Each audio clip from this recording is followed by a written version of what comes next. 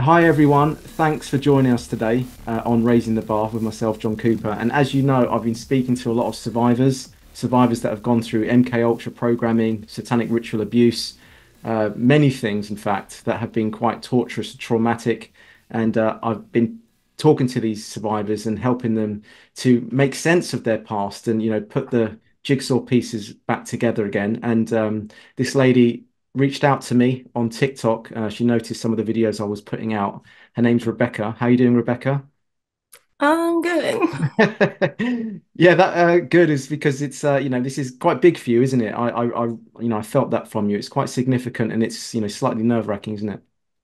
It is, mostly because I try to hide myself from the people that did what they did to me. I feel like I've been trying to run and hide from them like forever. Um, but I realized that speaking out is important. And not too long ago, my story made most people shut down. They're like, oh, that's like a movie that can't be real. As soon as I mentioned certain high profile names. But now we're living in an age where I can tell my story and people believe it because we've seen so many people coming forward, and that's important. Yeah, it's Yeah, important no. because for me specifically, I spent a lot of my life coming forward and trying to tell people about what was happening. And it seemed like no matter what I did, I couldn't get any help from anyone. Um, Mm. and I don't want any other child to ever feel that way. So I've always kind of said that uh, if what I went through can help even just one person, then it's all worth it. Yeah, absolutely. Yeah. So thank you on behalf of everyone watching as well. Thank you for having the courage and bravery to come forward because that, as you said, it has that ripple effect, that domino effect where it gives permission to other people to then say, oh, okay, it's safety in numbers. If one's coming out, another can come out. And then, it creates that tipping point. And, it requires the first brave people to do that. So, thank you so much, Rebecca. Yeah, you're right about, Jimmy Savile in England came out, the Jeffrey Epstein Island, Prince Andrew, a lot of high profile names. It kind of legitimized everything and it made it more credible, the story. And so people that would have in the past been a little bit, you know, ostracized, shut down, now their voice is being heard a lot more. So, you know, I love it really. It's great. It's good news, isn't it, really? It is, and to see so many people from different walks of life coming together on this issue, Mm. in situations where different groups might have been polarized and cut each other out. People are coming together all across the board, and I think that's really great. Um, Mm.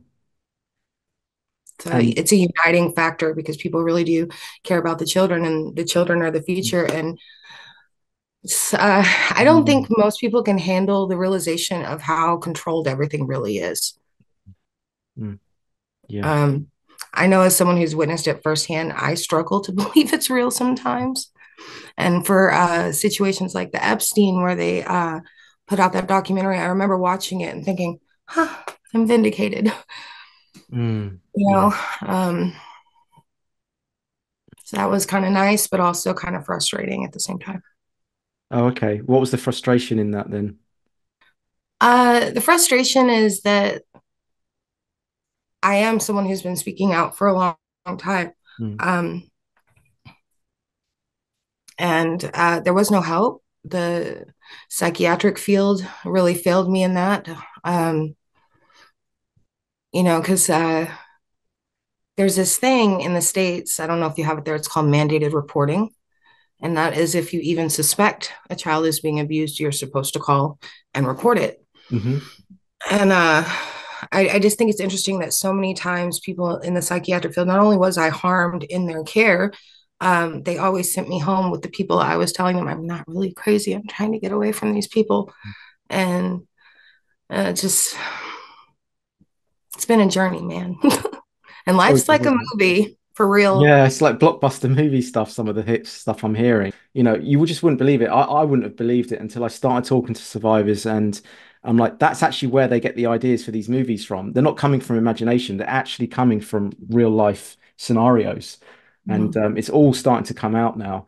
And so I'd really like to ask you about, like that mistreatment with the psychiatrist and also, you mentioned the abuse with what other family members, I imagine, right? There's that. Mm. Okay, yeah. But where would you like to start with it? Would you like to start right at the beginning, or do you want to start with that? Where would you feel most comfortable, going into this? Well, everybody's always said you should write a book, and I was like, well, I wouldn't know where to start. So here we are. As Okay. We can work it out together not then. We can work out the chapters, we can piece it together if you like together. um, so I kind of want to mention that I didn't realize that I was being trafficked until I was an adult, and I was speaking with counselor. They're all kind of a blur, but I remember she said, "Oh, so you were trafficked." And I guess that was the first time I'd really like considered that term being, so applicable to middle class white girl. I don't know. Um, it was always something that happened in other countries uh, far away. But then I got to looking at my experiences and realizing not only is it here and prevalent, it's just prevalent. So many children are being harmed, and now they've got the MKUltra so well, it's science, right? So they're mass Mm, programming people through the media, through ideas. The more you accept, the more you tolerate, and it's a lot. I mm, feel like I'm a little bit scattered.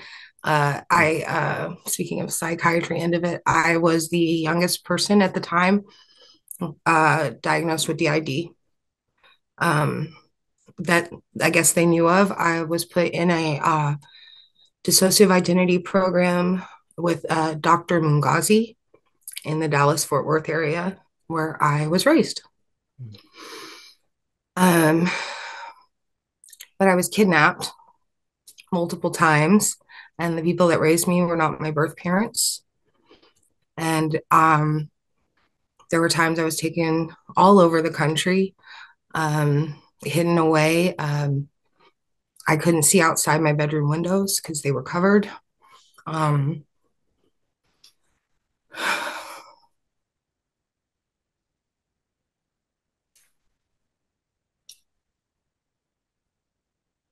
I apologize. No, it's all right. Look, and by the way, part of I understand this now. Part of the recollection for people that have gone through, let's say, dissociative identity disorder and sort of traumatic stuff that you're going to go into, it is a little bit scattered and it is sort of like very fragmented and it's not in a it's not linear. It comes in different pieces. So for anyone watching, please understand this. This is a raw, expression testimony. And so it's going to come out in that almost popcorn fashion of different bits. So we're just going to go with it though. We're gonna try and, as it comes out, that's how we're going to deal with it. But I would say, how old, if you want me to just help us with the guiding of this a little bit, were you a child at this point? Because you mentioned, you were an adult, you were trafficked as an adult, but right now, when you said you were kidnapped, was that No, as a child then? no, I was trafficked as a child, but I didn't realize that I was. Um, I didn't know what that meant, Mm, and so like a third party had to bring that to my attention, mm. and then that was how I learned that I was second generation trafficked. That both of my birth parents before me were also trafficked as well. So Oh, right. And then they gave you to another set of parents then. Is that right? they didn't quite give me. My birth mother was staying with the people who raised me, Mm, which was my birth father's mom and the man that adopted him. mm, So it wasn't going well for her. It was very abusive. So she took off back to Kansas with me.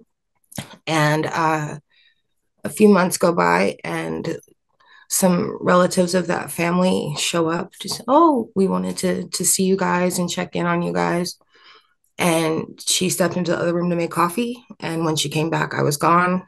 And it was like a blizzard outside. And she says she called the police, but no one would help her, mm, which with the people who took me was funny enough, very different type of situation.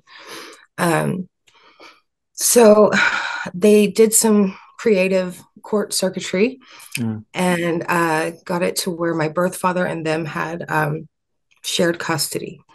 So my birth father, along with this underage pregnant girl, Mm. is going to take me to Oklahoma, and or somewhere. We were headed to Oklahoma, and basically, in the order, he could have me for this period of time. And he hadn't even crossed the border yet. The next thing you know, all these police cars are surrounding us on the interstate. I'm little, I'm in the back. I don't have a car seat. I don't know if we even had to have them back then at that age, but and I'm not knowing at the time that the lady in front of me is going to be my half sister's mother and that she was only 14. So next thing you know, helicopters are deployed. And I remember asking the woman who adopted me and raised me and trafficked me. Um, I remember asking her, how are you able to do that? It's like the 80s and like Mm. late 80s, early 90s, maybe. Mm. I'm pretty sure it was like 1989-ish.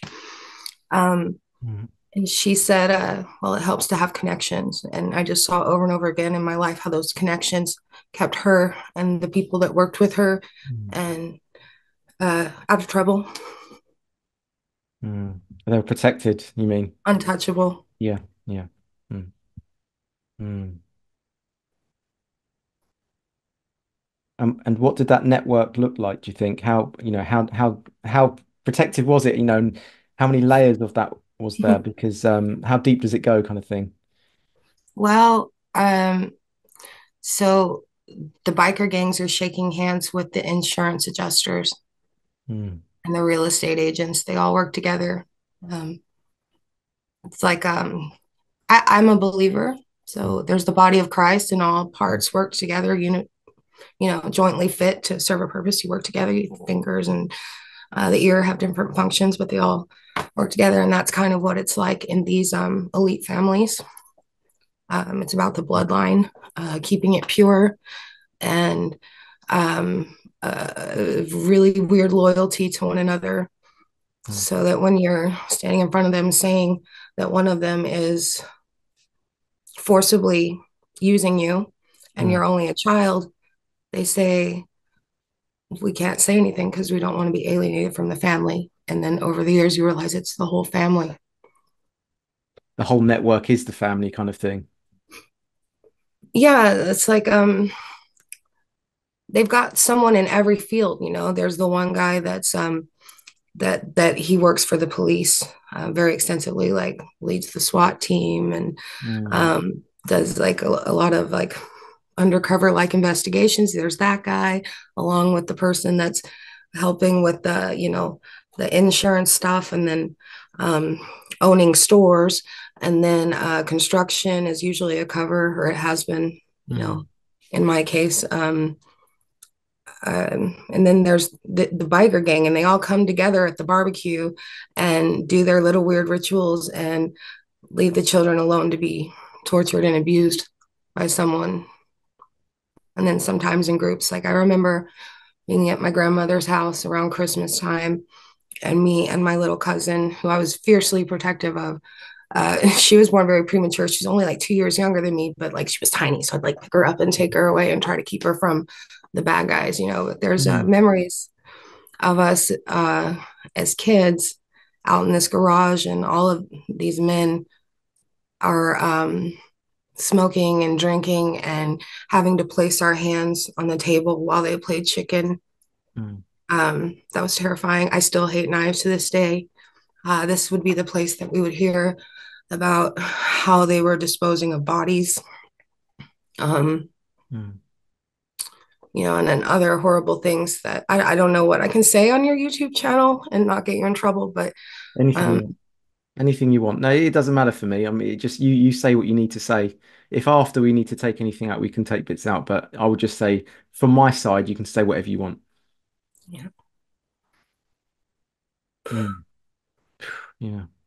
So my grandmother's third husband, uh, he was a Mason, former Navy.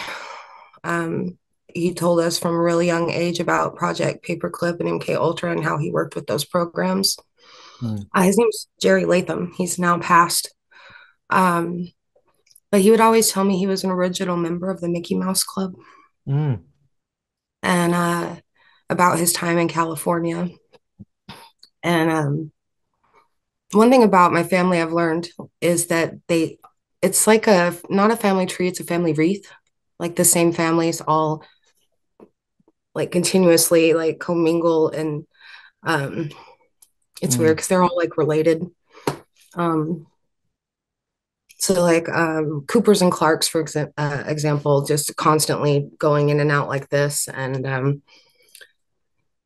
Not my Coopers, by the way, anyone. I know, Not and my. Yeah. I know. Yeah. And my grandmother's maiden name is Cooper, Mm, and mm, my name would have been Clark, but anyway, so the Coopers and Clarks just intermingle a lot. And everybody I talked to that has like similar experiences, I don't know. I'm sure there's other people out there that have different or similar experiences, but everybody I've met who's just we can relate to each other's passes. We're all Native American Cherokee tribe, and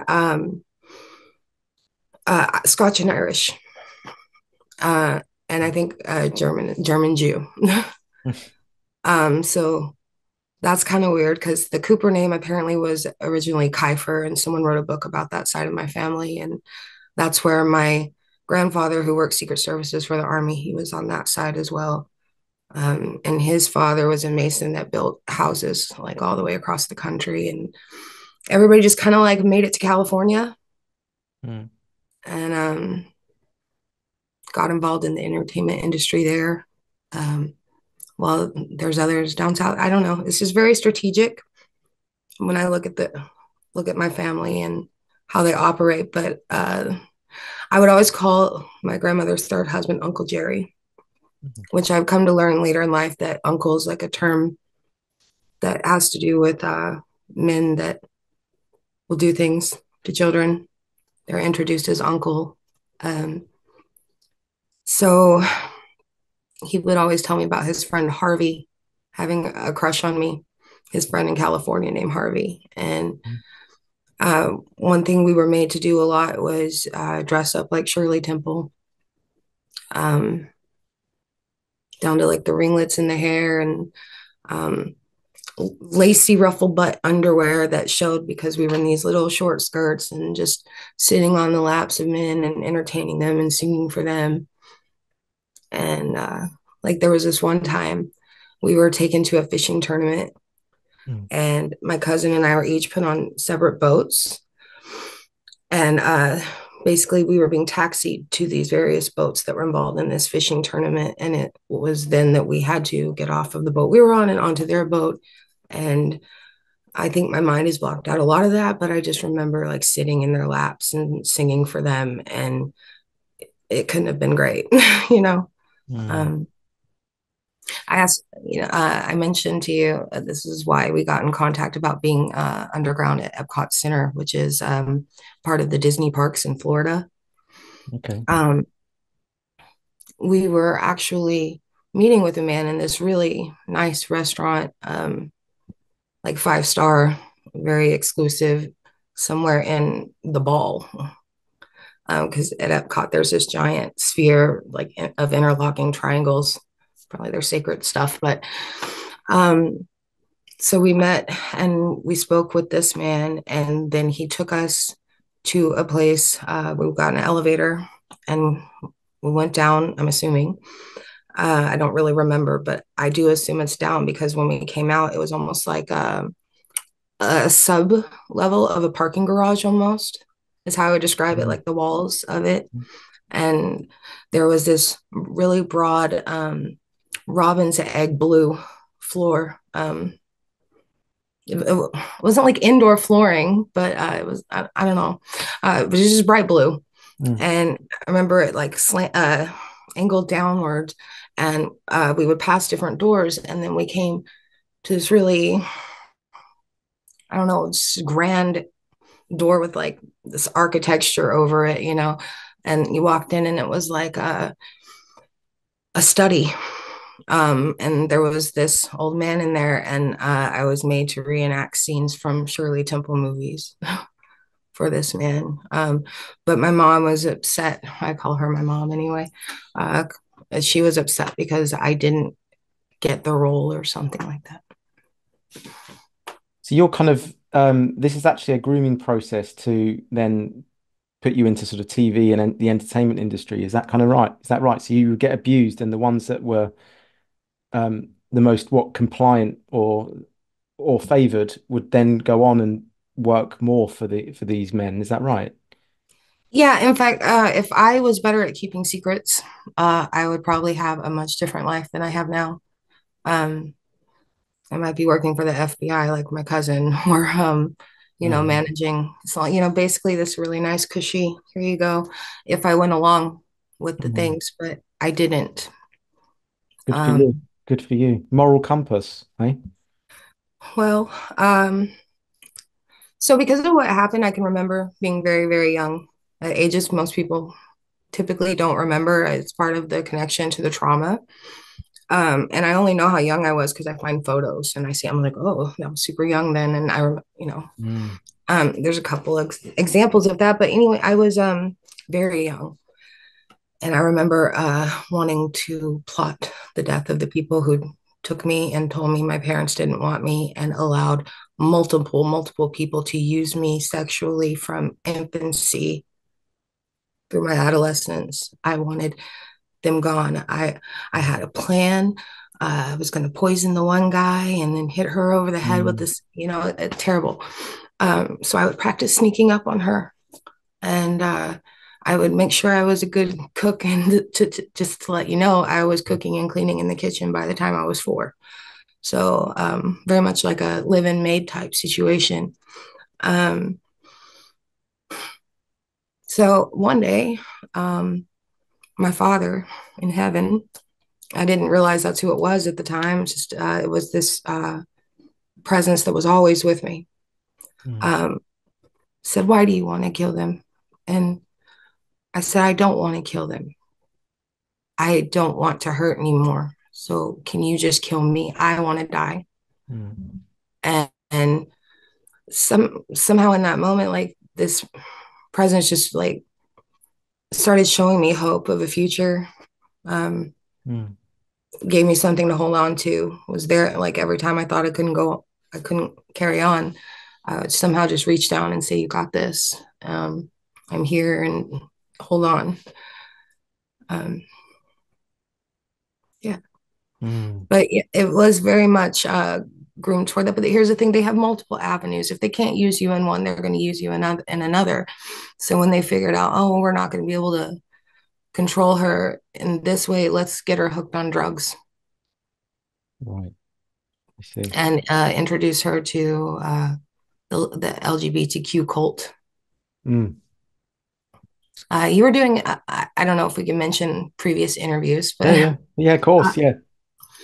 I only watched the one because it brought forth a slew of memories. I was like, I'll watch them all after, but I Mm. just Mm. can't like, I don't want to go into what we talk about influenced by your other interviewers because I do think that's what's greatest for me. It was very therapeutic to find J.R. Sweet's interview because Mm. we had so many things in common, down to like our families were not really in the church, but they were in the church. They weren't Mormon, but they read Mormon books to us in our childhood, and they were part of the Mormon church. It's just, but they're not Mormon, but they are Mm. more like plants, I guess I would call them Yeah, it's a plants. cover, isn't it? The Mormon is just a shield, or what would you say, a camouflage. Yeah, for the CIA, FBI, whatever Yeah. you want to call them, the just I feel like they're all the same alphabet agencies. Yeah. So what do you think then? Is this, can I just summarize? Because I'm starting to also get a better idea with all this now, is that someone like yourself, would you say your family is a satanic bloodline? Is it a very specific bloodline, would you say? I would say that it is. I've actually said these words several times Mm. in the past couple of weeks. It's about the bloodlines, Yeah. Yeah. and I believe it somehow relates to, you know, it's going to sound weird, but the seed of Abraham Mm. and uh, the hatred for those who, it's always been a war, Mm. really, from the beginning of time. Uh, but they hate us, and they treat us like cattle, like slaves, and Who do? they use us until Who do? Sorry, I just who hate you? Because if you were saying that you are part of a bloodline, but are you saying it's a satanic bloodline or like a kind of more benevolent bloodline? I'm still unsure about that bit. So when I was 3, I was dressed up in a white rabbit outfit and taken to a Mm, dark circle in the woods, right. and filmed doing things, and um, witnessed some, I witnessed a murder there, Mm, possibly two. Can't quite be sure. I know there were two young ladies, and then I saw the one. Um, but this was when I was really young. Like I said, 3 years old, dressed mm, as a rabbit, taken to the circle, and filmed. And but yet these people claim to be Christians. Like while all this is happening, I'm being very supervised and kept, but taken into the First United Methodist Church, which I think is very suspect, mm, at least here in the States. Um, you know, being put in private schools that are Baptist and then more charismatic. So I also think that I was being groomed toward the evangelical side of things, just like Kenneth Copeland and the Illuminati's, like mm, 0 degrees of separation. It's all about ritual, and you don't get power and you don't get a voice unless you go along. And that's what the contract is really, mm, is how much you're willing to go against your moral, I guess, to achieve what you want. What's your price? Do you want to be numb and be high all the time? Here, we're going to lure you in with the drugs. Or do you want fortune and fame? Okay, we're going to give you these opportunities, but these opportunities are going to include things that if you carry down this road, you're saying goodbye to your ethics. I'd like to ask you about that at some point.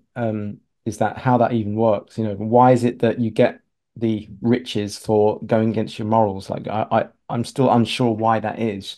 Seems to be some kind of reverence to a demonic realm or something that gives you these Yes, things. But I wonder why. Um, Obviously, you can understand from what I'm learning about this as I'm going along, and it seems, you know, it's taking a lot for me to kind of get my head around it. But yeah, it's as if they're well, they call it selling your soul, don't they? Selling your soul to the devil. It's that, isn't it? I don't know what that actual exchange is and what that looks like and what that means for that person, but there is that kind of return, there's that trade of you will be propelled and you'll be given gifts and you will have the material wealth for doing this. But I'm still, in that supernatural world, I'm still unsure how that all works. I don't know if you've got any insights into that, or maybe we can yes, talk about it later. yes. Well, so they're thalamus, first of all. So Mm, part of the reason like all of this sexual stuff happens with the children is because um, they glory in that. Like they believe it's their right to be with innocence and the blood of the innocent. Like it mm, gives them power. The, wow, it's mm, so complex, mm, but we're basically vessels, and we can be vessels for wrath or mercy. And when they break you like that, and you do things against your morals, you're opening yourself up you basically just become blind and numb until you're completely being led in the dark. And there's so many handlers that are right there to do it. um for okay, so they like to gear people toward Gnosticism, Edgar Casey, the Great White Brotherhood. um and what they're doing, and it took me a while to figure it out. I was all about it. I was handing out copies of Sylvia Brown, like this has helped me so much. um but what they're doing is corrupting the truth of what we can have through our connection with our father. So um you're saying these prayers basically, and these mantras and these meditations, that you're opening yourself up to these other spirits. mm, And that's a very dangerous thing to do. And if you're not actually opening your Bible and reading it, what they do is they'll post things that are kind of commonly heard and twist it a little bit, very subtly, and then try to make a whole new point that you are God. And in the Christian faith, it says that, uh, basically that the Antichrist is the one who sits in the temple. And we know that the temple is the body, right? The vessel. So he sits in the temple showing himself that he is God. Um, Mm. That's what connects to the LGBT stuff. I think what you mentioned before, isn't it? Like, Pride. Um, do you know if you put Pride Month side by side, the word demons right in the middle? I remember when I saw that, I'm like, how did I never see that before? It's because I uh, had a reprobate mind. yeah, When you Pride, do evil D-E, deeds, D-E-M-O-N. Wow. yeah, Oh my goodness. But it's that though, is what you said. It's a deviation from the natural order, and it's making yourself God and saying, I can do whatever I want, completely at odds with the natural world. Um, yes. Meanwhile, all these spirits that you're inviting inside of mm, you mm, are just you're losing your it. yeah, you're losing your own um well, connection to the divine, if you want to even call it that. It's just your connection to nature itself. That's how they keep us enslaved, really. Like if you think Mm, about it, the programming is geared in a way that makes people oppose nature. Nature's dangerous. Nature is inconvenient. mm, mm, Um, we sacrifice a lot for the sake of convenience. Like I can't believe people still shop at Walmart or order from Amazon. I mean, mm, Etsy, come on. Like at some point you got to draw the line, and then that people think you're weird for it, but there's consent is an important thing. Do we consent to be basically walking experiments to a tyrannical government? Yes, we do. I mean, what mm, if we all just went out into the woods and grew our own vegetable? You know, that sounds kind of culty, but literally, when we weren't meant to mm, live in cement cities and step on each other to get our way to the top and work mm, full time to have no time and to always be tired and always in debt. And it's in a cycle that you do not break free from uh, unless you sacrifice your ethics. There is no avenue for it. mm. Yeah, we're completely caught in that trap, aren't we? And they want it that way. So that we can't really expand our consciousness and move beyond that. We're kind of stuck in this, yeah, in this rat race where we're all fighting over the crumbs, I guess. Yeah, it's a pretty lowly kind of existence, isn't it? I think there is changing though. I get the feeling that people are starting to question things a little bit more. And you mentioned there about like growing veg. Like that's the most rock and roll punk thing you can do these days is to like have your own fruit and veg patch. Yeah, I tell everybody if they're not like growing vegetables and feeding chickens yet, they should have been doing it last week. I'm Yeah, not currently taking my own advice because yeah, I had to flee my previous location a couple right. weeks ago. But before I crash landed in Springfield, Missouri, um, really corrupt place, by the way. And also, there's an underground there. Well, not underground, it is an underground, a Mm, well known one. But before that, I spent about a year off grid living in a tent. And it was so amazing, mm, like on this free range farm. I'd be walking down by the creek on my way to the cave. And then like I look behind me and like I got goats and pigs and geese and they're all just following me wherever I go. It was like mm, literal paradise. And it was like really breaking out. So like I could get online and stuff and I did when I would go down into town. mm. But for the most part, it was just very Mm. simple. I felt like literally like a Disney princess. Like I'm walking around singing Snow songs, White. and here comes Caspian the deer to say hello to me. Uh, and I had a Wow. baby skunk. Like who does Yeah. that? You Oh know, my God. I Wow. was a What's full that on like? William Van Clampett. I don't think I've ever seen a skunk. I don't even know if we don't have them here in Britain, but I just know it from the Disney character, but petty Yeah, and little. I named him Flower after the Disney movie too. Go figure. Oh right, okay. Wow. Yeah. You totally went off grid. So are you was that because you're being targeted because you're speaking out against some of the stuff that's been going on? Is that the reason? Well, first I tried to flee to Europe. I was going to go Mm. live in Croatia. Oh right, Um, yeah. but yeah, it's like no matter where I go, people get injected into my life, and then I realize that they work for the government Mm. or they're friends of the family. And when I don't really go along with them, or I go AWOL, I guess, for lack of a better word, they'll send people um, to punish me, I guess. Like for example, once I I stopped to see some people on my way out of town. They didn't want me to go out of town, so I was then taken to an apartment where I was drugged and assaulted for 19 hours about. Mm. Um, at the time, I'm like, oh, these are just my friends screwing me over. How awful. But then I started to like really put the pieces together of how everybody was connected. And it all started because my older cousin, from my very first memory that I remember, second memory, because the first memory Mm. was the day I was taken from my mother, or around that time, probably because of the trauma of that. Um, but the second one is me like being maybe 1 or 2 years old, and he is doing stuff to me.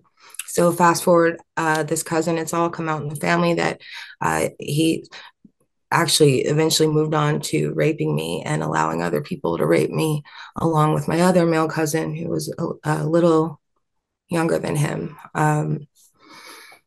So and that cousin actually tracked down my other little cousin I was telling you about and tried to impregnate her. It's weird. It's about bloodlines. I don't understand it Mm. Mm. fully because, like I said, I don't keep secrets. So they stopped telling them. I was basically alienated from the family, if you will. Um, but he, man, even as an adult, he came into that house and impregnated a high school girl, and nothing happened. Um, and then later they're like, he's getting out of jail. And how do you feel about him staying here? I said, well, I really don't want him to.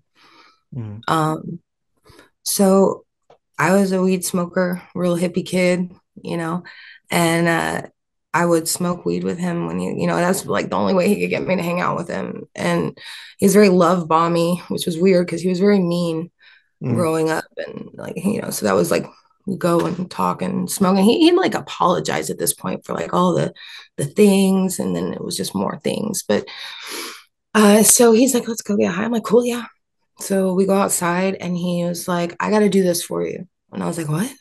Mm. And it turned out to be methamphetamine, Mm. and I had no idea. And he just said it's different, but it's like weed, and it was not like weed.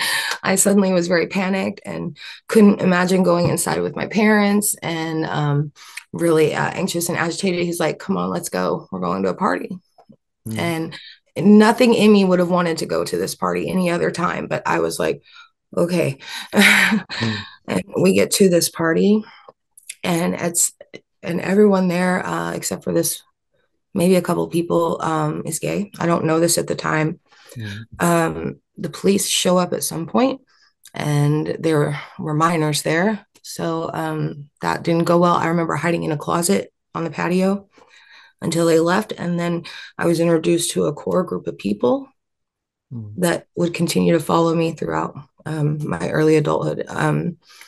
And somehow I ended up at this apartment for 2 weeks. And um, my cousin at this point is taken off with my car with the lady whose apartment I think it is. And then the next thing I know, my birth father is knocking on the door of this apartment, and he comes in and he starts getting me high again too. Um, so I'm at a party, fast forward with these core people. Um, and I had just had my son, which was the only reason I was ever able to leave that alone. Um, Mm.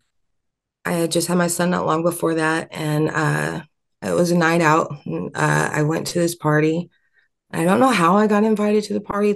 There's so many like holes missing, Mm. but I know I was there. And at this point, I know everybody's gay, and I am sitting around the circle of people, and I was like, oh my gosh. And this girl next to me is like, what? And I was like, I just realized I'm gay. And they immediately broke out into chorus. They all stood up, Mm. held hands, and started swinging around me and started singing Somewhere Over the Rainbow. And that really stuck out with me from JR Sweets because that Yes. is a trigger for real, for real. So were So, you also MK Ultra mind programmed then as well, like JR? yes. You were. Uh, I was taken to an apartment in California where I was kept for 6 months. And I remember one of the things that they would do, like, it's weird because it was like a two-bedroom apartment with like a table and chairs, no living room furniture, no television. And there was like a mattress in the floor of one room and everything else is bare. And I'm like, when are we gonna go home? And I just remember being told that we can't leave until you find your doll. My favorite doll, Stephanie, had come up missing. And I just remember walking around for hours in this apartment Mm. trying to find my doll. And there's like nowhere it could be. It's an empty apartment, right? Yeah. Um, but I'm a kid, like a really young kid. So it all doesn't really make sense to me. But meanwhile, when we're not at this apartment, I'm being taken to these uh, rather nice California mansions and attending parties with a bunch of older people Mm. and doing like photo shoots and things of that nature. So okay, so you were programmed as a child then. You were like as young as you can remember, you think. Yeah. That's when it happened. And that was family doing that. And can we say what that looked like, the programming? Was it because a lot of the other guests I've spoken to, JR talks about it was a taser, is like electric shock, which, threw him out of his body. It made him disassociate. I mean, was it something like that for you? That's where our stories differ a little Mm. bit. I know I was electrocuted and burned, Mm. but I was actually just talking about this today with my friend. The man who raised me had like, you know, he had this really westerny belt with all this like big leather kind of woven into it, very Mm. textured, painful. And he also had a yardstick. And I don't know if you know this, but plum tree switch will split the skin. And in the corner was a bullwhip. Mm. So there was usually something, whatever he was in the mood for. And then I was made to kneel on, there's like this metal piece between linoleum and carpet. And it kind of like, it's kind of sharp on one end if you hit it right. But I was made to kneel on that metal piece. And just for hours and hours, they would um, try to tell me, yeah, I guess, how to think. Like, I remember one time it was that I was supposed to hate Black people. Like, hours were spent on this. It's third grade, and I'm being told I have the wrong friends. And I'm just a kid at school that's getting bullied because I'm very socially awkward and weird and fat. So, like, it was just, school was not a good experience for me. I was doing good to have friends at all. And here they are trying to tell me that um, my friends are, the N word and that we don't, you are what you hang with. And I'm just, Mm. yeah, they couldn't program me that way. It just did not compute. Oh, so they tried, but they couldn't. Yeah. Mm. So is that why you became alienated from the group? Because you were like a lot harder to program? I think it is. So there was a man named Jack Wolf. He's still alive. I guess he's clinging. Um, Not Wolf. Sorry. Walton. Staten. Yeah. I Sorry, say got the name confused again. because Sorry, I talked over you there. Sorry. Could you say the name? Jack Staten. Staten. Okay. Yeah. He's the man that I saw murder the girl, and he was one of my abusers, and he was kind of like a handler for all the kids. Mm. Um, he, so this is the funny thing. I grew up on the lake, and then we had a boat, and for the longest time, I could never even remember having been on a boat. And I have all of these memories of being on a boat, but it took like the DID therapy to have these come back. So I know at one point this is how I remembered it in DID brain. Mm. Uh, is we were on the boat backing into the water, and then all of a sudden we're pulling back up like we never went on the water. So that was erased somehow. Um, and I'd always ask about it. I'd be like, "Hey, why did we go to the lake that one time and back in and never go out?" And they're like, "What are you talking about?"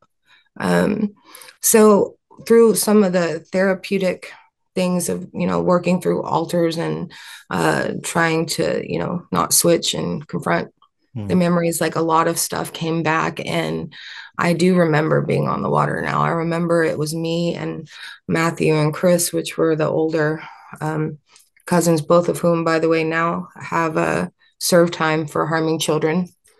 Um, he had us there, and I remember he leaned in and he whispered and he said, "Do you know what's under there?"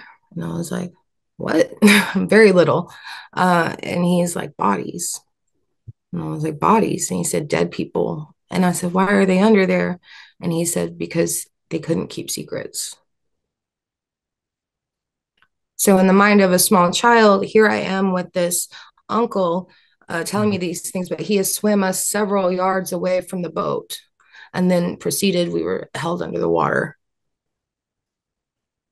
Oh, you were drowned. You were like put into a drowned scenario. Yeah, there were several times that happened.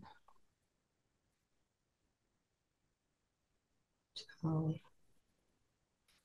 So that, yeah, that was the way that they were programming you. That was the way they were torturing you, creating that traumatic based mind control. Yours was through drowning, through like putting you under the water. I feel like it was a series of things, but yes, that was a One of, very, yeah. very, Sorry to hear that. well, and the thing is too with these people is they threaten to kill you if you tell anyone. Mm. And by the time you just don't care about yourself anymore, and you actually would rather they did kill you, Mm. then they start like they know what you care about and who you care about. And um, what's that thing called where people like care about their kidnappers? Oh, Stockholm Stockholm syndrome. syndrome. Mm. Yeah, You had a bit that's of a real that. thing. That's real. I still struggle with that. Like I had a friend Really? recently that was like, if your mother did all that, how can you even still talk to her? And I'm like, I don't really have another mother. Meanwhile, I do. I have a birth mother Mm. that I just wasn't able to know. Um, Mm. was done very dirty by the justice system, and but I was convinced from early age that they didn't care about me. They didn't want me, and drugs were more important to them than I was, and that they weren't even trying to be a part of my life. And then when I was 21, a neighbor across the street was like, "Hey, I want to tell you something." And she's like, "You were in the eighth grade." And the counselor reached out to all of us because that was the first year I was able to go to public school. Mm. Counselor reached out to all of us asking if we knew you. And we basically decided that we were going to leave it alone and not report it because they thought it would be worse for me in the foster care system than it was there. They didn't really have the details of what all was going on there, although it may very well have been worse in foster care. So that was one first time I was let down by mandated reporters, I guess. Um, but she Mm. was telling me that had been going on in that house forever. So mind you, I've been adopted by these people that are my birth father's mom and the guy that adopted him. Mm. Okay, winds up adopting me, although I would find out later in life that was not a real adoption. Um, they had children that were grown, seven of them. Well, the youngest was 14 when I was born. Everybody else was 18. Um, so I think I just dissociated a little Yeah, bit. that's all right. No, it's fine. Do you want me to help a little bit? Um, Sure. so well, maybe if it's okay, just take a step back and we can come back on because I was going to say so there was in summary that there was various levels of trauma that was happening to you, which created that dissociative identity disorder. And then Mhm. I'm guessing that they were programming the alters, were they? And within you with different tasks or like assigning certain roles to those alters. Is that how it worked? I wish I could remember to tell Mm. you. Um, Mm. I don't really remember being programmed other than like the times that I was taken to these offices. The, Mm. taken to these offices to meet with, I don't even know who they were. I just know that when I look back in my mind's eye, it was definitely some kind of government thing. I know I was being tested for my intelligence, and Mm. part of all of these various programs that were monitored by. the government, and one of them wound up, I wish I knew the name of it, wound up monitoring my son, which I never would have approved of, but they were trying to steal him from me like they stole me. And so I was just like in this battle of, so someone, his stepmother, she is a stepmother now, but she put on the form that she was his mother and signed to approve of this. And Mm, so I don't know, there was just like, there was testing and there's like weird memories that cut off. mm, Like I do know that there was a time I was strapped to a barber's chair in front of a television.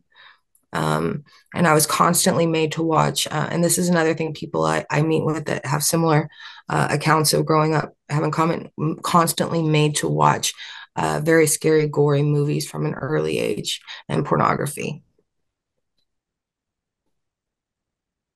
why do you think there's any reason for that?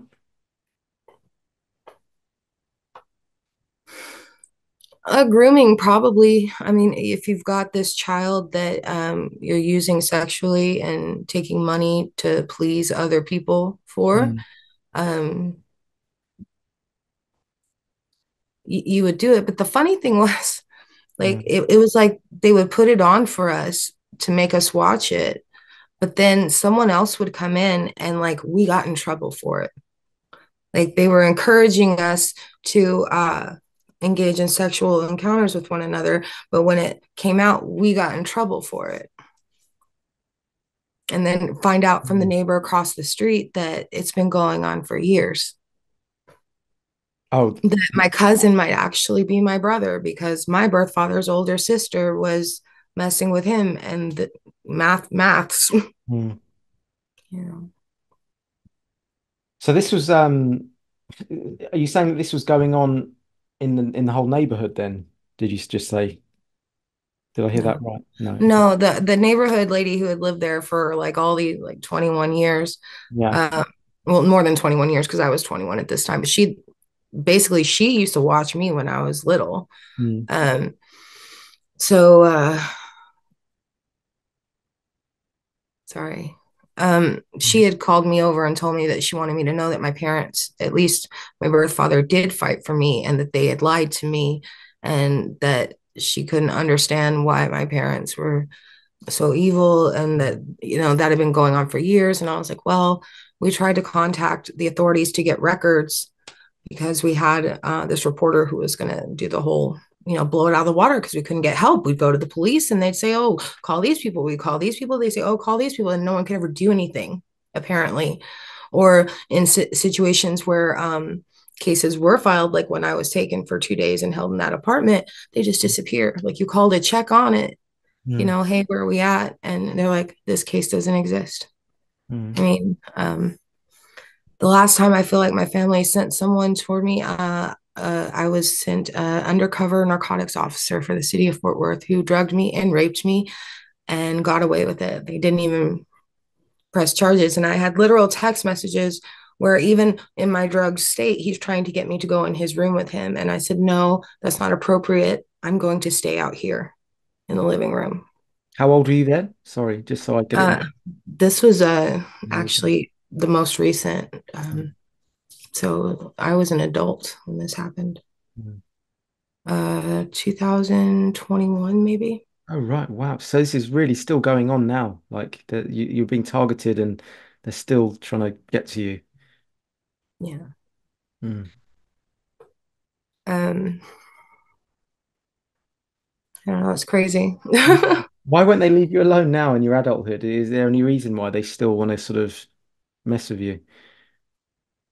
Probably because I decided it would be a good idea to be a content creator Right. and started posting about various things. So there was always like kind of this struggle to keep me to myself so I don't talk to people. So I Mm. wasn't allowed to go to sleepovers. They had to send home a note and say, look, everybody in the world has the internet. You need to either get internet or take her to go get internet. So everything I did was very controlled, Mm. right? So when it came time that I could leave, Mm. it was like they would send people into my life to intercept. And it took a while, you know, of this happening and say, hey, who are these common denominators? Who's connected to who? And how Mm, did I meet them? Were they at that original party where my family tried, um, you know, it mm, and whose birth father shows up to an apartment he doesn't know exists and holds, drugs to his daughter's mouth? It's so bizarre. mm. So much to Um, take in, isn't there? I mean, it's just overwhelming, like everything that's gone on, and then trying to make sense of it all. Plus, it's just so heinous, everything that happens. It's the brain almost can't, the mind can't even process it just because it's just so, just, yeah, the most awful thing ever. Like some of the stuff that you just couldn't imagine goes on, actually going on. That I don't, I can imagine why you disassociate from it, even if you didn't have that dissociative disorder, it would be quite easy for people just to block that out, like, with put some kind of firewall that off, that those thoughts and those memories. So, yeah, you've gone through a lot there. You've really gone through a lot. Okay, can I ask then something you said earlier? Can we talk a little bit about Epcot? Because I know that's something that you've mentioned a few times to me. mm. I didn't really understand. So Epcot is a town, is it? Or in America, what is Epcot? It's a Epcot Center, it's like one of the parks owned by Disney. Oh, it's a Disney park. Okay, and you say um so it's within Disney Florida. So what's that? Disney World, Orlando. Orlando. So I it's in believe it's Orlando. Orlando. Yeah. I don't I don't really know. I'd always get them mixed up as a kid because Yeah, we sorry. went to both of them quite often. Okay. And so you said that as a child you were taken underneath Epcot. Would you like to talk about what happened there? Like what was that about and who took you down there? Family or the handler? Do you have handlers? Mm. Well, my mom was a handler. The one, it's so funny because I call her my mom. The lady who kidnapped me and faked my adoption was my handler.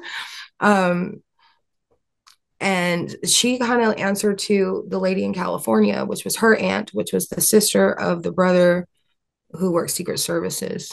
So her dad, I guess. So her aunt.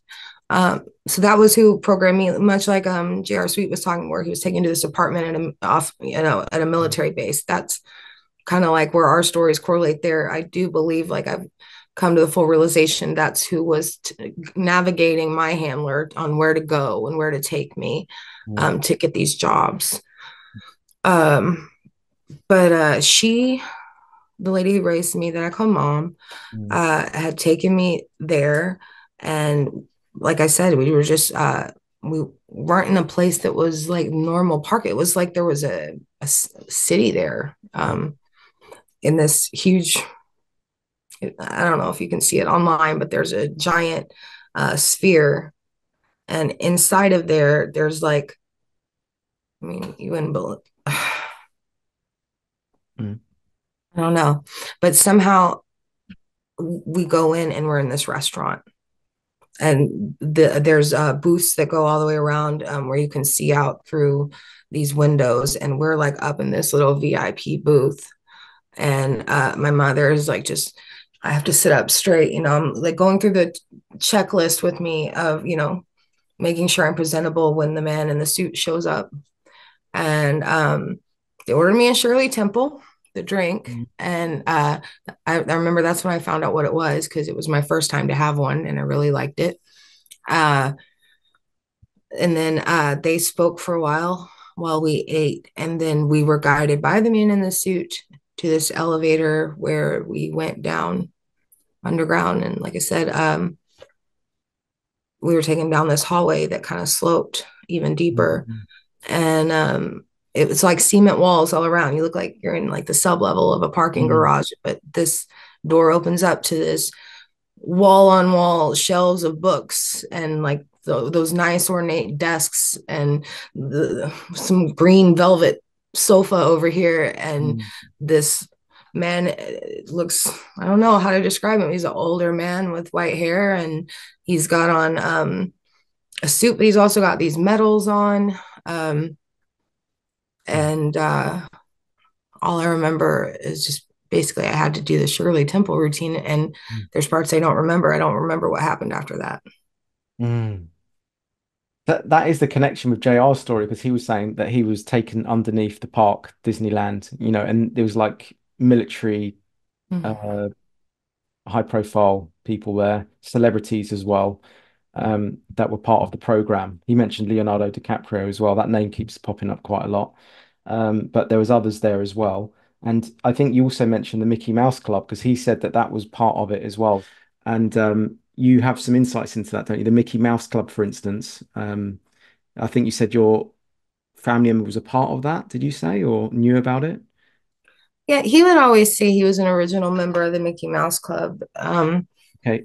And I Who? wasn't Sorry. sure. Sorry, who? Which member? Sorry to interrupt, but This is my grandmother's third husband, not the one that worked Secret Services for the Army, but he was in the Navy and claimed that he worked on these projects.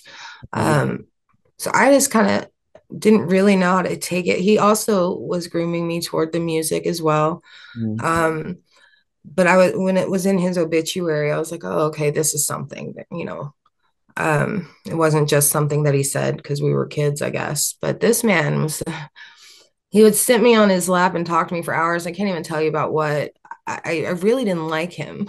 mm, And I would always call him Uncle Jerry. And uh, people were, mm, and I knew it wasn't my uncle, so I didn't know why I kept calling him that. It just came out like automatically, I guess. And he, whenever I would stay there, which was frequently after dinner, would always take me outside while my grandmother did dishes in the window. And mm, there were these bushes that came up with about 2 or 3 foot between those bushes and the fence to mm, the neighbor's house. So on the other side of the bushes, grandma can't see through the window. But every time we would go there, the neighbor would be there. They would talk for a while. I would pet the dog. And then I would be made to urinate in front of this neighbor, and he would hand cash to him. That's one of the memories, I mm. guess. Oh, sorry to hear that. And what is the Mickey Mouse Club, would you say? Like, what is that? What is it? Do you know? I think it's all a psyop. Cable television, the entertainment industry, um, even the internet. Like it brings people together and it helps us get knowledge like really fast and it's all in one place. Mm, And we can learn things so quickly that would take us so much longer to do without it. But what has it done? But it's made us even more isolated than we were before. We feel more connected, but we're not because we're put into these algorithms and put into these echo chambers and we're still being separated and mm, no one's coming together really. Like they come together in mind and in heart and spirit online, but who's meeting up out there to say, hey, because I've been online, I'm like, hey guys, I'm seeing illegal stuff happen. Or not, you know, what happens on the mm, street is awful, but usually lawful. But because of what I've been through and experiences in the place I was taken to do these things, I'm able to find them sometimes. It's more often than not. And I investigate them and I report them mm. online. But no one's coming together to do No, anything. but And is then you that? call the police and it's Mm, like, oh, our sources are limited. But my experience with the police is they're in on it. yeah, they are. I think in every institution at the top level, they're all corrupted. They've all been compromised at the highest level of every single institution. I still think there's good people within those institutions, but they just never gravitate to the top positions that control Right. everything.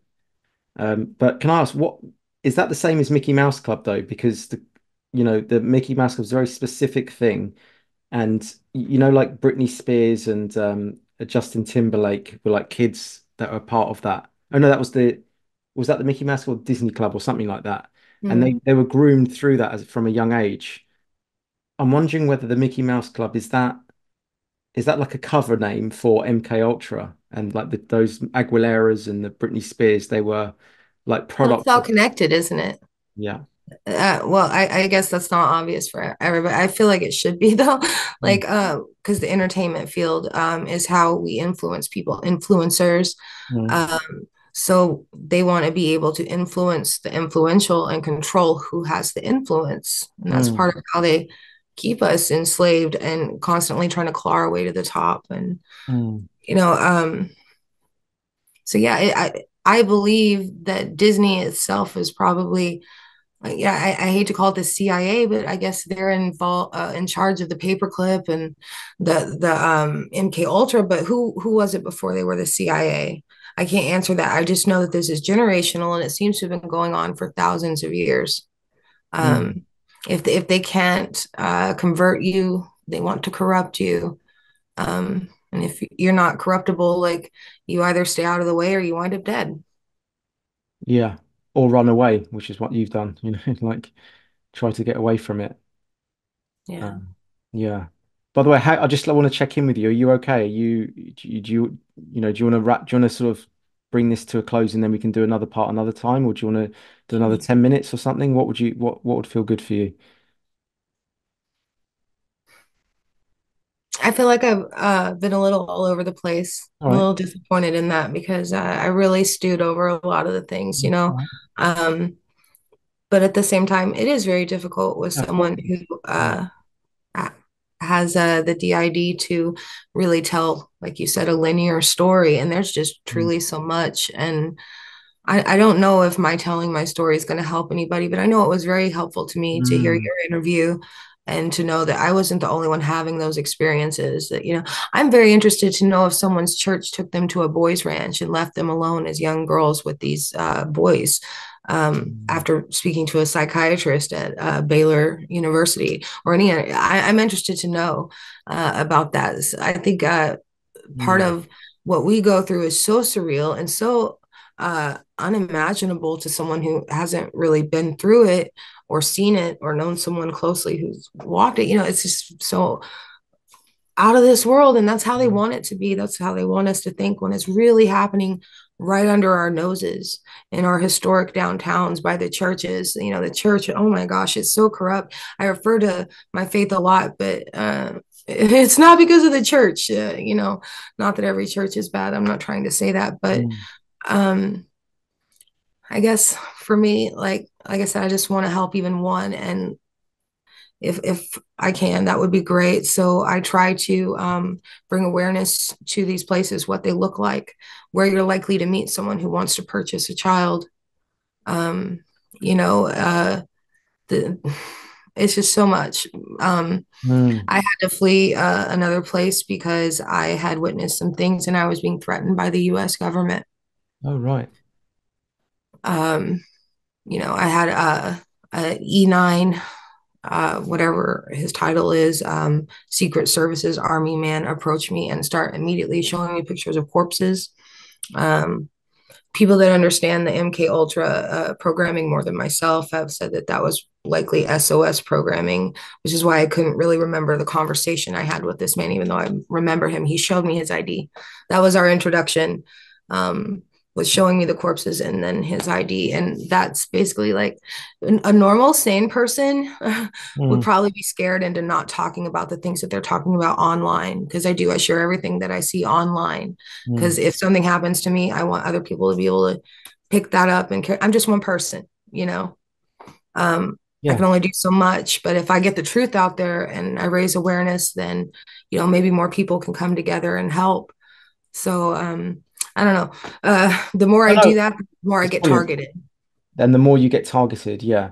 And was that army officers that they just was that recently then? Or did they just approach you on the street just randomly out of nowhere?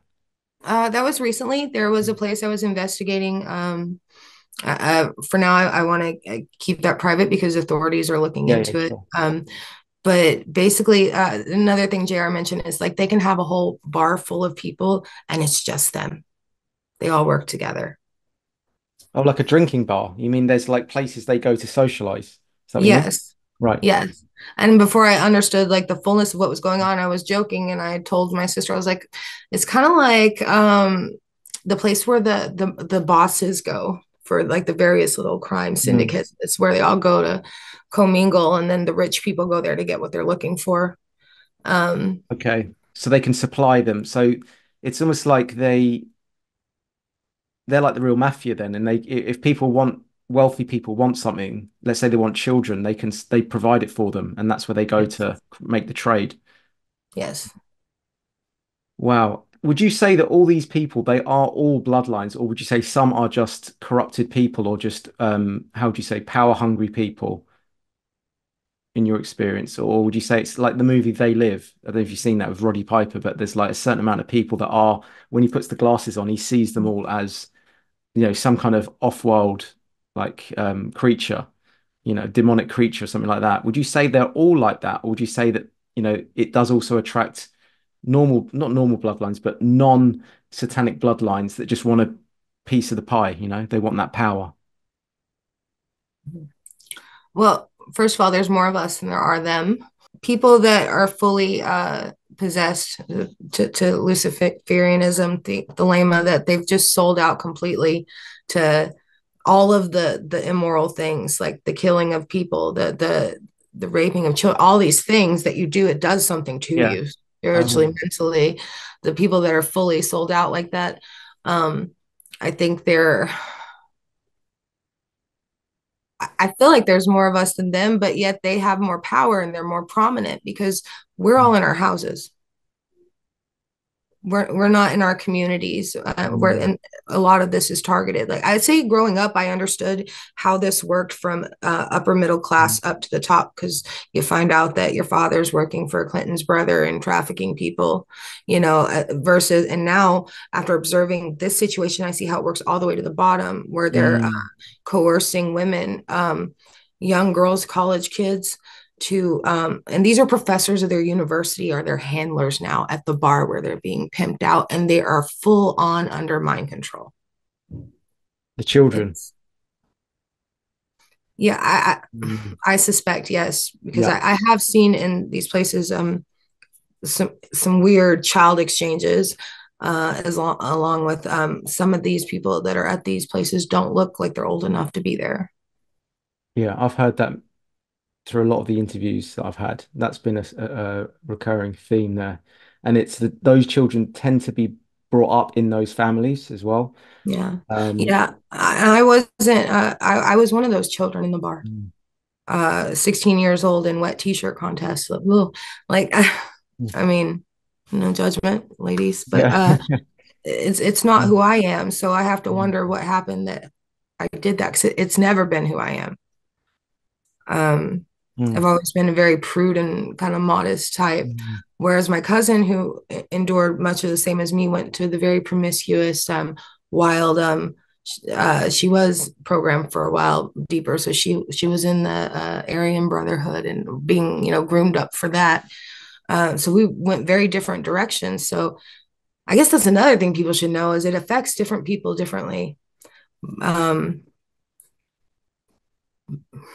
I don't know. I just lost it again. I'm sorry. No, that's okay. You're That's trying to okay. wrap it up. Yeah, Yeah, I no, would love to yeah, no, talk to you more about we can stuff. talk more about what I'll do is I'll read out the bullet points, and then if there's anything that you feel like you really needed to say, you can say it. If not, we can leave it for another part. Yeah. So, Okay.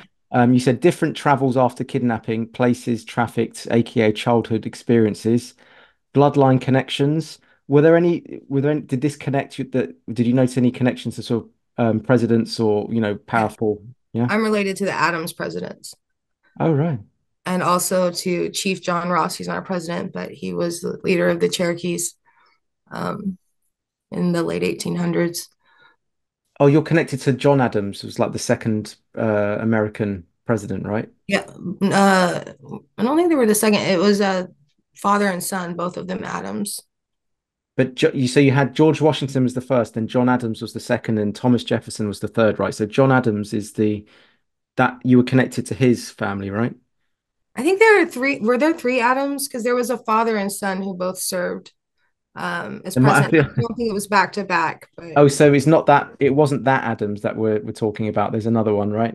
listen, this was not my strong suit in school, Okay, like don't worry, don't memorizing the worry. presidents. No, no, I no. barely got through the dates. Don't worry. I can have a look now just out of interest. Hmm, John Adams, yeah, was the second, yeah, president of the United States. Oh, John Adams related to John Quincy Adams? probably. I know that sounds so weird. I have not looked into it. I just know that this is something that the family has said over and over again on my birth mother's side is that we were related to the Adams presidents, and there were Yeah, two of John Quincy Adams was served as the sixth president of the United States. them. So That's he came yeah, because they after. weren't back to back.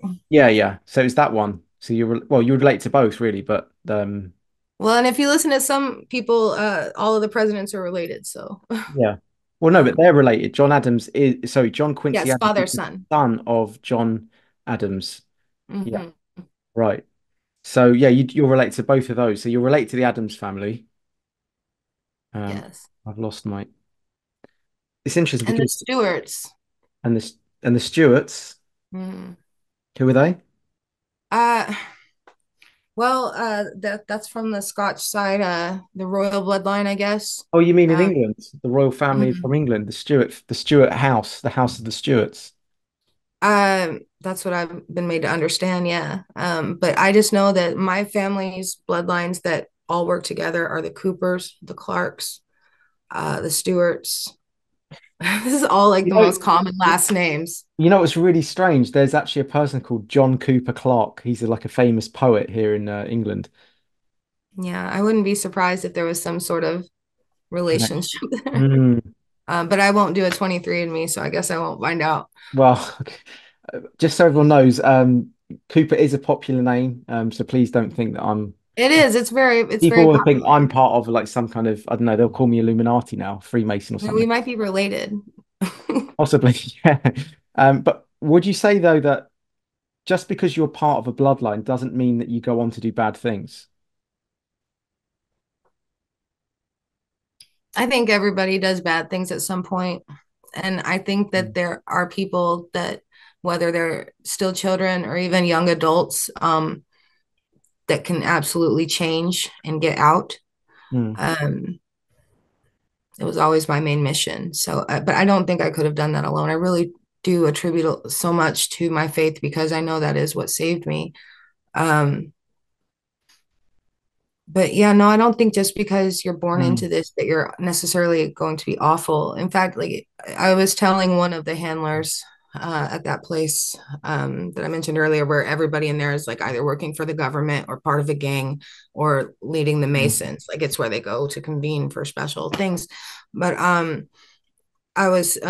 it's like I was speaking to one of the handlers and I said, you know, it's funny because my Native American roots that call this the Trail of Tears, because by the way, they do a lot of their trafficking along the Trail of Tears, which is, you know, What's that? What's the Trail of Tears? um, A road. well, yes and no. There's markers on several roads all up and down close to historic Route 66. But it was the path that the Cherokee people took when they were pushed into the Indian Territory and then further down into Mexico. Okay. So there So was a lot of what there? So you said there was a lot of what on that Trail of Tears? a lot of trafficking. It's like Trafficking. Oh, you I can see. find very many hubs along historic Route 66 where there's a Trail of Tears. So I was speaking to this woman, Yeah. and we both know that we're something. They don't know what I am because, like, I'm not one of them, but I've had enough programming that somehow, like, I assimilate when I'm in these groups of people. And that's very dangerous too, because I made the mistake of boasting that I couldn't be programmed. And a normal person's going to be like, what are you talking about, programmed? Mm. But this person says, are you sure? And and then proceeded to prove to me that no, I still can be manipulated. Uh, Mm. but anyway, I was speaking with her about how in our ancestry, because she was speaking about different areas, like in Arkansas, calling to her Cherokee past. And I was like, yeah, I mean, I know the past is here too, but I feel it much more in Arkansas.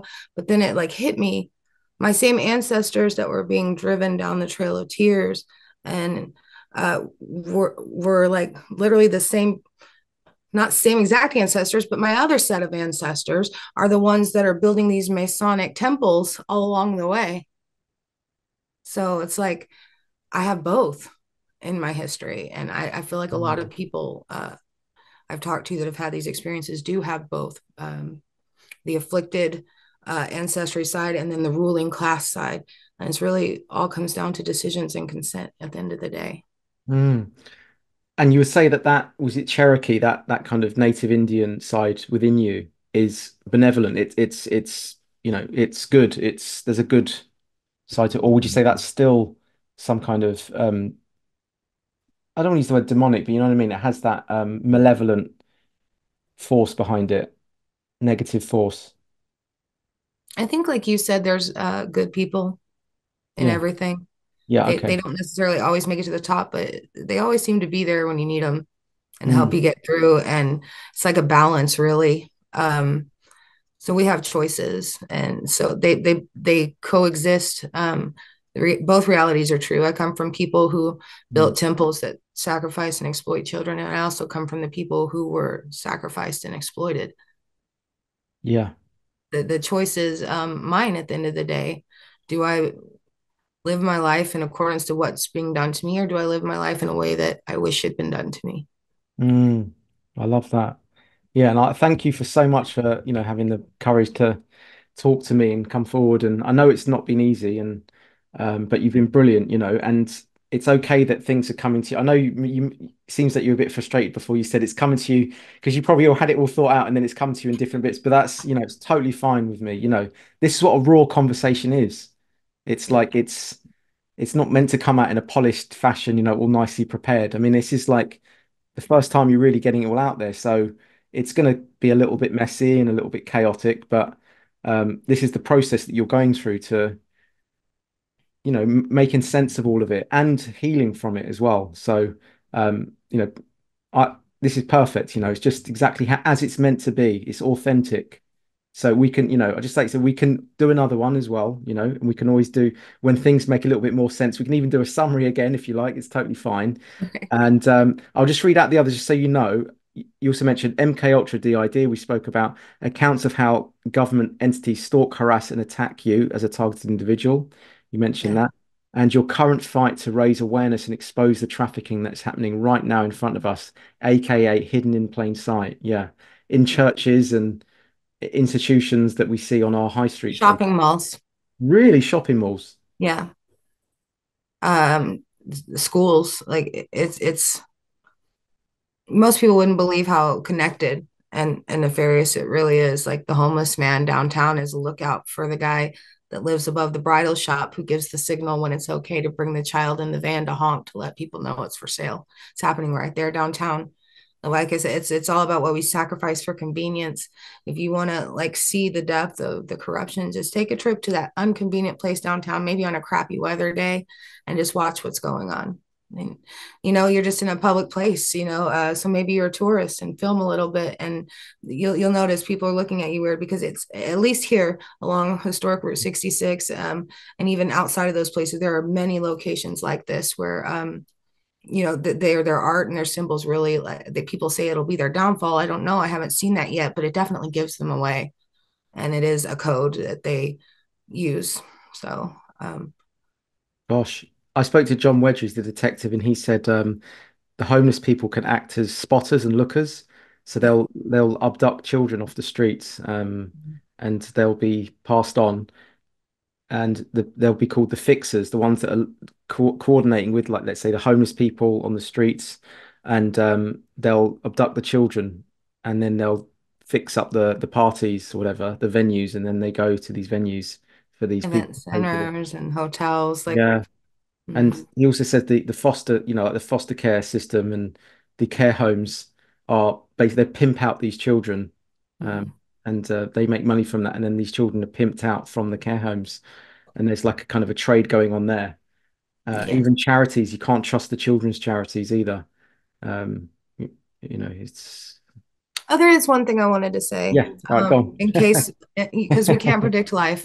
Yeah. Um, but okay, so I remember when a lot of people were coming forward, and I'm terrible at names. I think it's something they did to me, honestly. This with the name thing and probably all the trauma.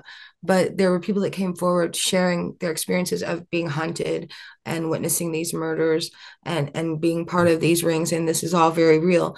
But I know where they lose a lot of people is when they start talking about how the faces turn into demons. Mm, But I want people to understand that these are memories of a small child who has probably been drugged, is at a ceremony where at first she's looking at the people that she's supposed to be able to trust and love. And then the next thing you know, they're in masks. If I didn't have the photos from from that circle ritual I told you about on Halloween when I was 3, where that lady got killed. If I didn't have that, like I would have just thought they really did turn into monsters and demons. And part Mm, of that is done to discredit. It's kind of like a fail safe because we're programmed not to say anything, not even to, cry or scream sometimes. But that's like a fail safe for when you break programming to basically discredit you because who's going to yeah. believe that? Yeah, because there is talk of that, like what do they call it, shape shifting and stuff like that. I mean, it could go on, right? But who knows? But you're right. That's a way of discrediting. As soon as you mention that, it's a way of discrediting the whole thing. So suddenly, paedophilia has then just been thrown out as like that has to be conspiracy theory, Yeah. by just equating it with that. Yeah. Yeah, but I do want to say, while a lot of it is being drugged and these masks in these Mm, ceremonies, that I have seen demons manifest in these people. I've seen people with blue eyes turn solid red and solid black, and it's like almost speaking to like this ancient creature through it. It's really, I don't know how to explain it unless you've witnessed it yourself. Other than that person that you've known your whole life isn't even that person anymore. There's something else entirely. And every now and then you can kind of talk to them and reason with them. And it's like the eyes go back, but then I don't know. I've oh, seen it that's happen so many times. what just talking normally, like just about your normal day, and then suddenly they'll switch, and then the eyes go. This is usually when more violent things are occurring. Mm, Because somehow, like, even though the violence is being done, like, there's a person in there somehow. But mm, I don't know. And I'm such a pacifist and I want to understand. So while I'm being held for 19 hours by this guy, I'm also like, you realize what you did to me since I've known you all this time is illegal in all these states. Yeah. And then he gives me the sob story and I feel sorry for him. And as he's giving me the sob story, his eyes are blue again. mm, But then when he starts to attack me again, they've gone back to red and black. And I'll say this and wrap it up because I'm sorry to keep you, but the moment that I saw this happening, I was like, this is a demon. And he acknowledged me. I didn't say it out loud. I was like, oh, and I can't even do it, but it yeah, was yeah. like very, like the eyes said it. He knew that I recognized him. And immediately I saw the faces of all the multiple people who had raped me from early childhood on. Um, and I saw those same eyes looking back at me, and I was like, it was you the whole time. And the acknowledgement came again. So I do believe there are familiar spirits that these people they want to call it programmed, but have entered into people. And they're not the same. The person, Gary, who I grew up with and worked with and was my best friend's older brother, was not the same as the person who was attacking me. And the eyes weren't even the same. So, Yeah, it's yeah, like it's like the movie Nefarious, isn't it? I don't know if you've seen that, but it's exactly like that, right? exactly like that. Just for anyone that hasn't seen that movie, this guy's on death row. Death row, yeah, this guy's on death row, and he has been possessed by a demon, and he's having this conversation with this guy who has to decide whether or not he's crazy and should go into a psych ward or be killed. And he flips between the original person, let's just call him Dave because I can't remember his name, and the demonic person. And Mhm. he totally changed his character in the movie. Like you could see his body language, everything's different. So you're Yeah. saying that that happens, and then so you knew that that demon, that demonic entity, had been in all those other people that had raped you. That same one entity. Yes. Wow. And you saw the faces of all the people, the vessels of the human flesh, the bodies that did it. Yeah. It's like as I'm looking at you now, Mm, uh I have like this flashback, like a movie playing. Like I can still see you in front of me, but I mm, also see like all those faces, over me. And I'm looking up and I'm like, and then I look, at the eyes and I'm like, oh, it's you. And I mm, get the acknowledgement, kind of just like in Nefarious when, that creepy smile playing and I don't even know. Like I can't even begin to mm. recreate it. But Wow. it's crazy how weird life is. I say it's like a movie and people are like, oh, which movie? I'm like, all of them at once All at of the same them. time. Yeah. And X-Files is and all those TV shows as well, like sci-fi and everything else. It's just like, yeah. It's really, really like blockbuster movie type stuff that you just can't believe. I think that's how they get away with it. It's because it's so far out, it's so beyond what people can imagine goes on that that's also what gives it protections because people think that's just got to be fake. Like, there's no way that happens because we're kept in a little bubble sized, a pea-sized awareness of what goes on in reality. So, it's so wacky that it immediately gets written off, and that's how it continues because it will never get challenged because it's like, well, that's just not gonna, they just think that can't happen. Right. So, yeah, it's another fail-safe mechanism, isn't it? Let me ask you something. If I Mm. told you that last week I witnessed a van full of 5 children with a Romanian mother that were being advertised at a gas station and that I was chased by multiple vehicles and threatened with my life, would you believe me? Well, I would now. Yeah, I would. But most people won't. No, God, you got to finish off with that one. Or do Yeah. you want to leave that a cliffhanger for Oh, next time? oh, we're leaving it for a cliffhanger, or No, I'm you? saying like I want to know what happened now. Just quickly, what was that about? Well, we weren't actually even looking, and that's what I mean by it's so prevalent. It's Mm, everywhere. We were going to go to the store, and my friend's son had fallen asleep in his car seat, so we kind of just drove around a little bit. I'm new to the area, and let him sleep for a while. He wakes up, so we start to head toward the store. And she's like, "Man, I've got to go to the restroom. We're going to stop at this mm, gas station." I'm like, "Okay." And we're by this area that kind of was very suspect to me about, I wonder what's really going on here, mm, how these businesses are really affording to stay open. It looks like other places I've seen, kind of eyeballing it like that. She runs in to go, and then this truck comes, and what I've learned is they have special light signals they can give, like they either have additional lights on or they can even manipulate their headlights to where one moment they have one out and then the next moment they don't, and then sometimes it'll be a color, just one side, not just, colored lights, but it's like almost like a optometrist thing, like a lens will come down and whoop, now it's a blue light, or there is no light. So anyway, this truck went by with a very obviously like doing some kind of signal to me at least. And I was like, what was mm, that? So she comes out of the bathroom and this van pulls in and she goes, did you see that? And I was like, mm, creepy van? She's like, yeah, but the baby. I was like, what baby? She's like, there was a baby in the front and it's not like in a car seat or anything. And I was like, okay, I'm gonna go to the bathroom and I'm gonna look. mm, So I go in while she's out in the car and I look over and there's this woman holding this baby and about at least 4 other kids standing up, no car seats in the back of a van crying with a mattress in it. mm, Um, I go in, I come out, and I see her approaching people, and she's got the baby in her hand, like, oh, feel sorry for me. Because if it was, oh, feel sorry for me, she'd be out there with all of her kids. But mm, it was more like, suggestively rubbing the child's foot, and then like, oh, I just need help. I'm from Romania. I've been here about a month. Yeah, can you help me? Like, mm, and if you're still in doubt, I immediately decided I'm going to film this. She's now approached my friend and is asking, is there anything I can do for some money? I don't know if that's a Romanian accent or not, but yeah, that's yeah, hard. no, um, so I turn on my camera on my phone and I start filming like this. I've checked it's running because sometimes when I try to film things, it'll say it's recording and then it didn't record. mm, So it's running. So I pretend I'm talking on the phone. I kind of like strategically walking around to get this van and what's occurring on video. Well, and then I had snapped a photo of the license plate. Well, then I go to open my phone and my video has been blacked.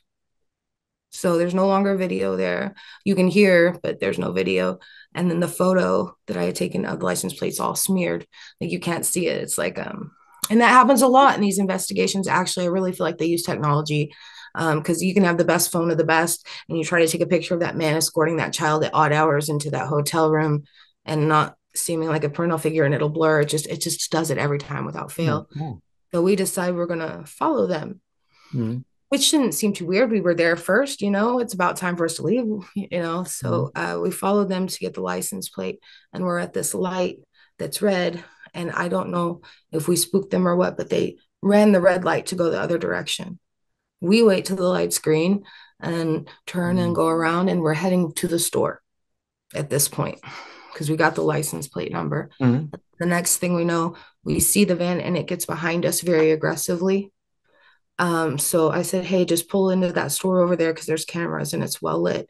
mm, So she pulled into there, and then this huge truck nearly rams into us and comes really close beside us and like revs its engine at us and then like peels off. And we were then followed to the store, surrounded. It was so surreal.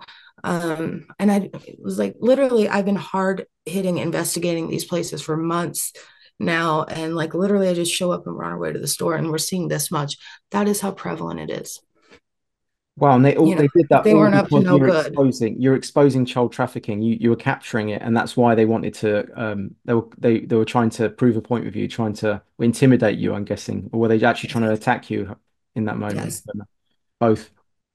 Yeah. Probably both. Again, I have to touch on my faith. I really do feel like that my faith gives me divine protection. I've walked into so many things you wouldn't even believe and walked out of Mm. it. I've been given words to say to some very wicked people, and they're confounded. And I don't know how to explain it other than, my faith in that protection and Mm. being guided. Yeah. Mm.